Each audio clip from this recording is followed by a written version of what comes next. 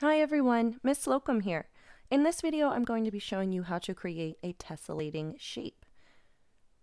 So to create this, you're going to need a square of paper. Mine is about 2 inches by 2 inches, and the thicker your paper, the easier this is going to be for you because we are going to be tracing this shape when we're finished.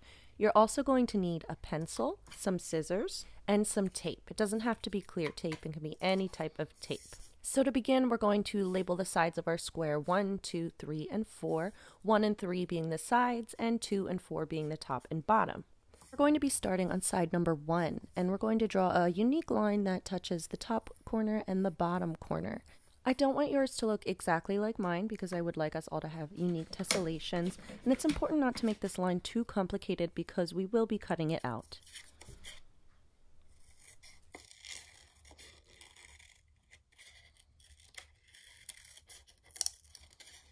After you're done cutting along your first line, your next step is to piece it back into your square like a puzzle. From here, you're going to take that shape and slide it through your square, just moving straight forward so it lines up with side number 3. You don't want any overlap on the top or bottom.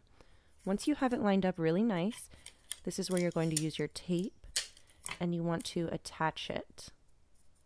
Try not to have any tape that's overlapping on the top or bottom either, because that will affect the way your tessellation works.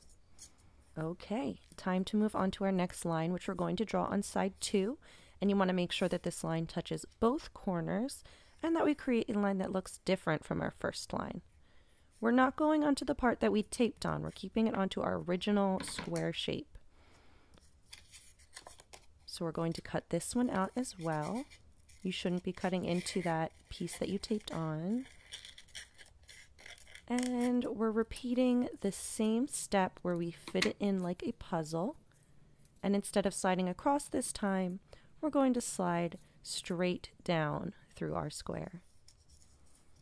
Make sure that the top of your new shape lines up perfectly with side number 4. You don't want it over to the left or to the right. You want to line it up like it is a puzzle. You don't want to tuck it underneath or on top. It should just be sitting right next to that edge and tape it together. Now when I tape this one, you'll see I have a little bit of overlap with my tape on either edge, and I need to make sure that's not there, so I'm just going to fold it over. Okay, it's time to trace our shape to see if it works. You can do this next step on any type of white paper, but I wouldn't suggest going any smaller than your standard 8.5 by 11 inches. I'm going to put my tessellation in the middle of this paper, and I'm going to use my pencil to trace around my edges very carefully. This is where having a thicker paper really comes in handy. It's very important that you don't rush your tracing because that will affect the way your tessellation tessellates. So you want to be very careful and make sure you hit all of those edges without going underneath or over top. All right, done my first shape. Now, because of the way we made it, it should fit into itself perfectly.